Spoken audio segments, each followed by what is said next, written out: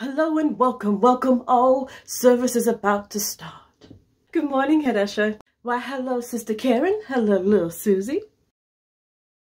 Doesn't little Susie just look adorable? Yes, so precious. Oh, thank you. Come on, little Susie. Hey, Head Usher. Good morning, Diamond. I am so ready to get the Holy Ghost on today. Ra-ra-ta-ta-ta. Ra-ra-ta-ta-ta. That ain't the Holy Ghost. I know, I'm just practicing. You don't practice it, you just receive it. Now go on in. You right. Okay, see you later. Meow. God bless her. Good morning. What you wearing?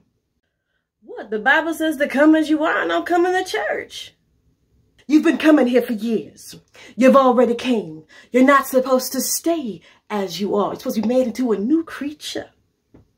It's just a little cleavage.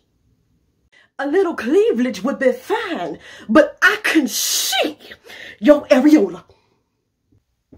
Oh, I guess they keep popping out.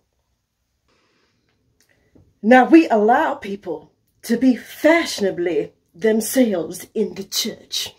You can wear what you want and express yourself to a certain degree, but a line has to be drawn somewhere, and I draw the line, and so does the leadership at Areolas. Gotta be holy. We gotta be holy. So what I need you to do, I need you to follow Sister Mildred over here. Jesus! She has safety pins, tape, needle and thread, and inserts. Everything we need to be holy in the church. Okay. Areolas in the church. My Lord.